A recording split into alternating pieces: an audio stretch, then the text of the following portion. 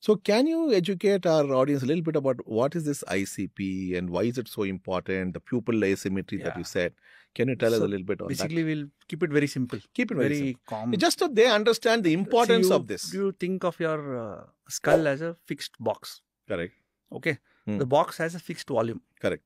Non-expandable. Non-expandable. It is a fixed volume. Correct. So there are 4 things which are there inside the box. One is your brain proper, your CSF, your arterial blood, and your venous blood. These are the 4 things which are there.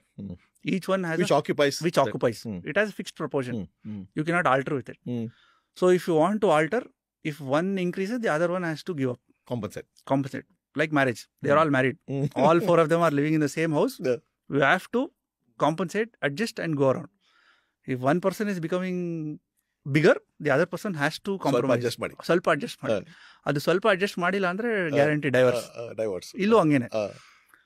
So if the brain is expanding, so either the CSF should go out, what you call as ventricles have to compress. The brain fluid. Or your venous return has to reduce. The blood has to go. Something has to go. Correct. So this thing is called as a Monro-Kelly doctrine. So this entire space is fixed. If one component increases, the other component has to reduce. Some compensation. So that is what we tell secondary brain injury. Correct.